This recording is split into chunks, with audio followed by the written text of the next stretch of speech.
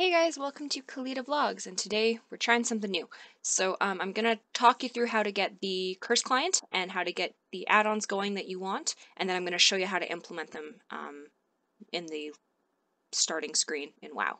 So the first thing you're going to do is you're going to go to curse.com /client, or just click on client once you get to the website, download for PC, and then follow the instructions from there.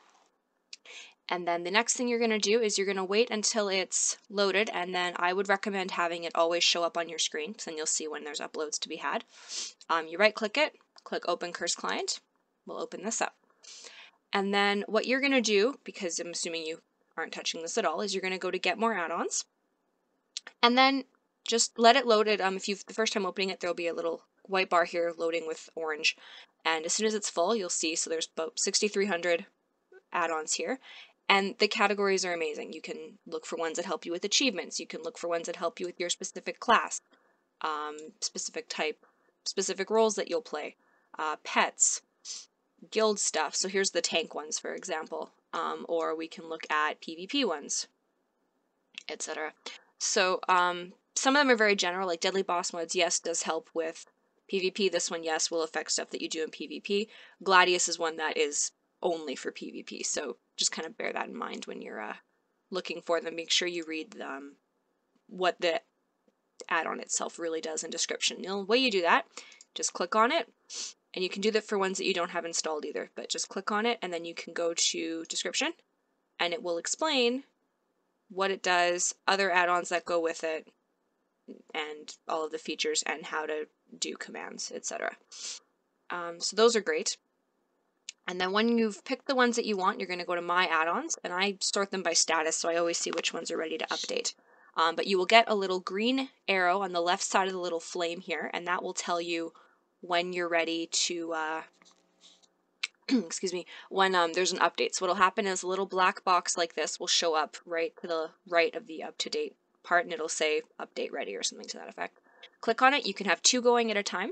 One will be currently downloading and one will be queued.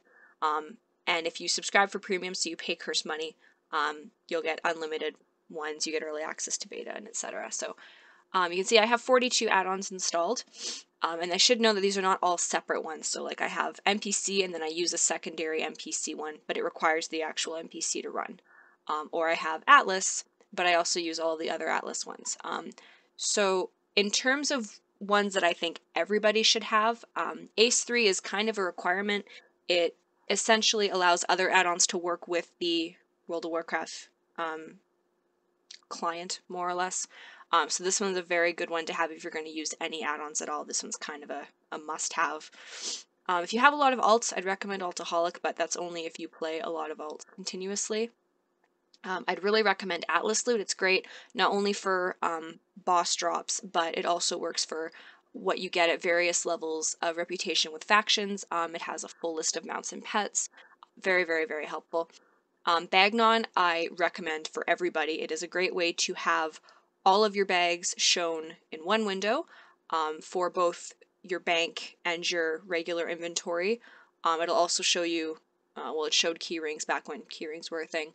And it also will allow you to look at what's in your bank when you're not at your bank, assuming that you've looked at it, I think.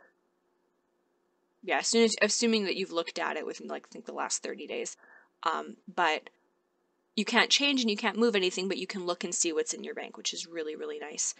And the other one that I would really recommend everyone getting is TomTom, assuming you don't use a UI add-on like Spartan UI defaults coordinates onto the main bar, so it's not really required. But if you use the default UI, if you use Xpearl, I know a lot of people use Xpearl, if you just use flat-out Bartender, it's nice to have coordinates on screen so you don't have to constantly go to the map and look at their coordinates. So I would definitely recommend that one. So once you get all the ones that you want, make sure you're exited out of World of Warcraft, and then you're going to hop in, and I'm going to switch recording programs, and I'm going to show you what to do once you get there. Okay, so what you're going to do is you're going to go to Add-ons, and then you're going to make sure you have Load Out-of-Date Add-ons clicked, because if you using an add-on that wasn't affected by the previous like big patch, they might not necessarily update it, or if they just don't update it right away and you want to play right away, it won't work. So make sure you click load out of date, and that means that it'll use all of the it'll work just like it did before. So as you can see, you'll have dependencies. So Alcoholic needs data store and data store characters. The other ones need both of those plus the actual Alcoholic. So if you turn this off, all of these are going to be off as well. So just bear that in mind. So you can see I have some disabled because I found better ones, or they don't need them right now, or they just weren't working and I'm waiting for them to kind of get their asses in gear, essentially. But that's it for this, essentially, guys. Hope you found that helpful. Please, please, please leave comments down below for video ideas. Like and subscribe if you feel so inclined. Have a beautiful day.